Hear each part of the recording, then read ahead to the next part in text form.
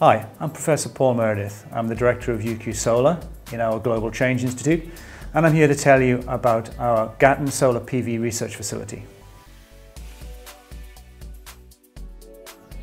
The Gatton Solar Research Facility is the largest solar photovoltaic array in Queensland. It's one of the most sophisticated systems anywhere in the world for PV research. It contains over 37,000 panels.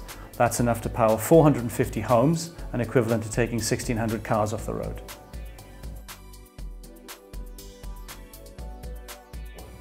This facility will enable research into the integration of solar PV into the grid.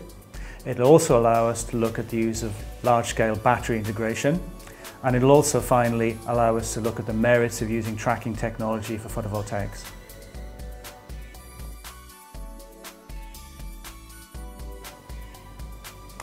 The benefits of this research are that it addresses the energy security challenge in Australia, particularly so for remote and regional communities. It's a clear demonstration of the future of clean energy for Australia and is the tip of the iceberg for UQ solar aspirations. Many remote communities in Australia have energy security problems, relying for their power on diesel. We're trying to show with our Gatton PV research facility that this power can be provided by solar PV, and this has benefits outside Australia.